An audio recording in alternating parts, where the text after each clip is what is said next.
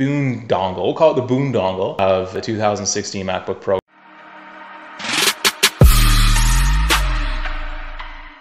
In my last video, I was talking about the JetDrive, and this is sort of like an external hard drive for your Mac. This one's the JetDrive Lite 360, and what it does is it fits the 15-inch MacBook Pro Retina perfectly. It's made for this computer specifically.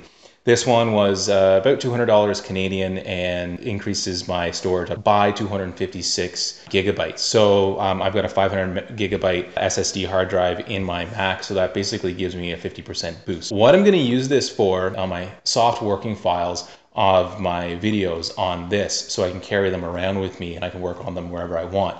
Now, while I'm working on them, I am going to transfer the files from the card to the computer, so it's a little bit faster because, you know, the up speed is 95 and the down speed is 60, which is a lot slower than the SSD of the Mac. You know, this is a lot easier to carry around than a hard drive. Let me show you actually just how much easier it is to carry around. This is it. So this is my extended hard drive, or my external hard drive, or my flash hard drive. And all you do is you just pop it in. Oh, wait a second. I need my dongle.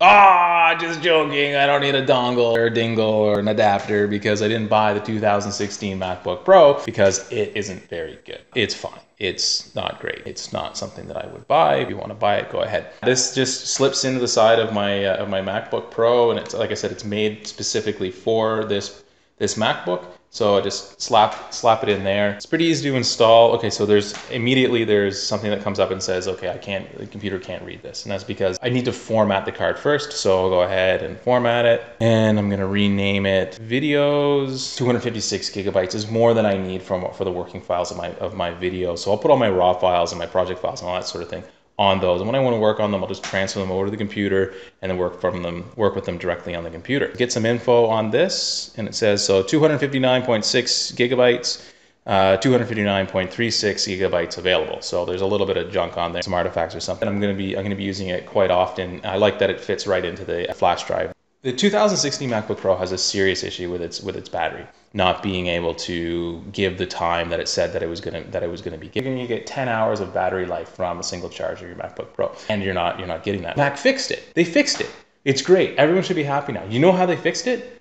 They took the indicator out from the taskbar telling you how much time you have remaining. So yeah, you can't even tell. You can tell how much charge is left, but it can't tell you how much time is remaining. So that's actually really good. And I don't know if that has anything to do with that, you know, nice new fancy touch bar that they've got on their computer. Just give us a touch screen. Like just give people a touch screen. They want a touch screen, give them a touch screen. No, you don't need a touch screen, says Mac. You need a touch bar. Oh, and you don't need USB ports anymore. You don't need a flash drive port anymore, and you don't need Thunderbolt ports anymore, and you don't even need the MagSafe port anymore, adapter port anymore. We're gonna give you 4, if you're lucky, if you spend the right amount of money, like say $5,000 Canadian, we'll give you 4 USB-C 3 ports.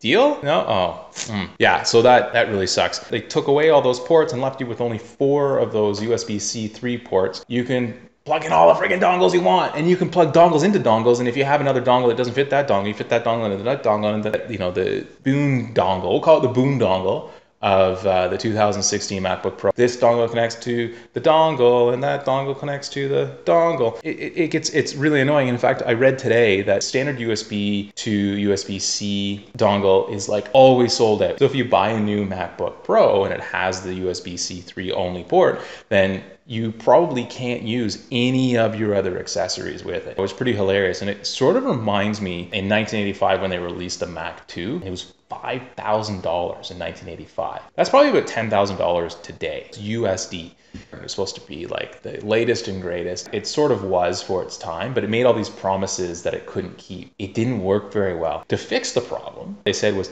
you know, raise the CPU off your desk by about 2 inches and drop it, and that might fix the problem. So if you're having a problem with your 2016 MacBook Pro, try like lifting it up off your desk and dropping it. Maybe that'll solve. Don't do that. I mean, I'm sure these things are fine, but that would just be foolish. But if you are going to do it while you're at it, put your cell phone in the microwave and charge it. Back to my hard drive extender. I'm going to be using this basically all the time. It might be a bit annoying to have to pull this out to put my flash drive in. It's still a lot easier to carry this around than my external hard drive. If you like the video, let me know. Comment, share it, subscribe. Thanks for watching. I'll see you next time.